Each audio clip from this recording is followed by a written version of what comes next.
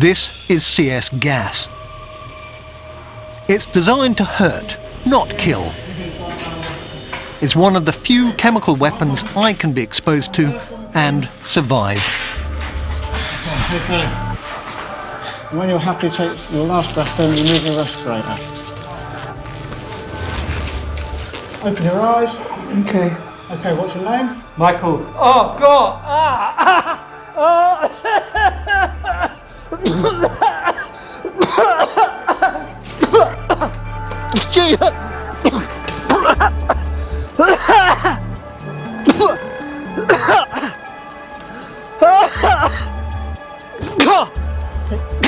Don't rub your eyes, Michael, you'll make it worse. How really? Oh, Jesus!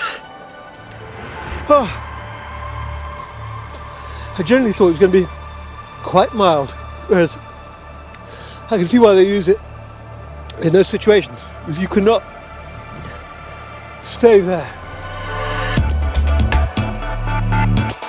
CS gas is one of the many chemical weapons developed at Britain's top secret military research base, which this year celebrates its 100th anniversary. We've been given unprecedented access to Porton Down and to research being done in secure laboratories.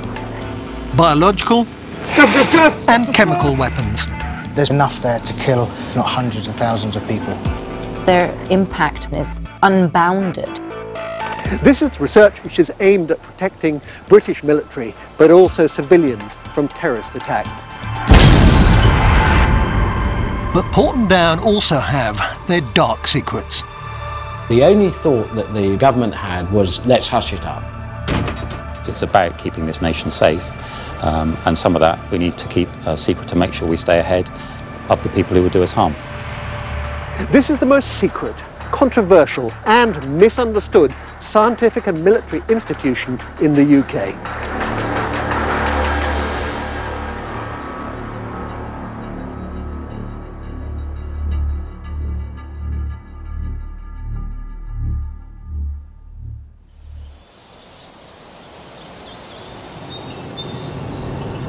Porton Down has long been the home to the most sensitive work in defence, but now is being prepared to withstand. I'm Dr. Michael Mosley, and I've seen close up what happens to soldiers and civilians on the front line.